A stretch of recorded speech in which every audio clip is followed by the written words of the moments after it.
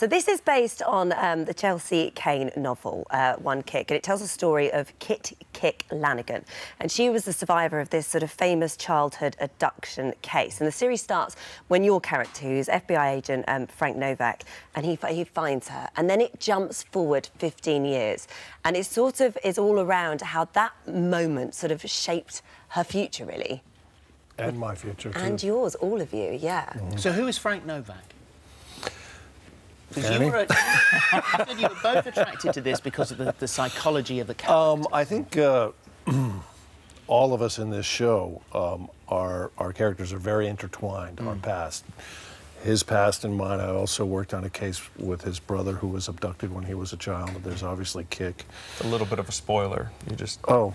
Yeah, it's okay. It's fine. I'm supposed to be able to let it out. It's fine. No, don't worry. But I think that all of us have a relation to what we do in the sense that we're obsessed with, because in a strange way we're all a little bit damaged ourselves in a sense, and I think that it makes the what we do all the more intense and more about it. And it's also our relationships with each other go way back, and so it informs whatever we're doing, basically. And, and John Bishop, he's a former Army intelligence officer. Correct. So for him, and you say that there is, we've had the spoiler now, haven't we? But just say it again. Just It's a very personal job for him. Yeah. You know, so he's emotionally attached, but he's a very cerebral, studied individual. He's not instinctual.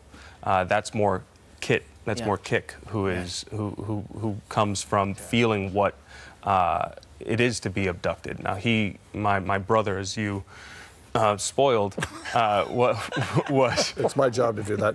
No, you're really good at that. You're so good at that. How does it end? We don't know yet. We're going to find out next week. That's one of the most attractive things about this show. Yeah. Is that every character has a personal attachment to the investigation. And so she, Kick herself, she sort of trains in martial arts and learns how to use a firearm, also that she doesn't ever feel that vulnerability again.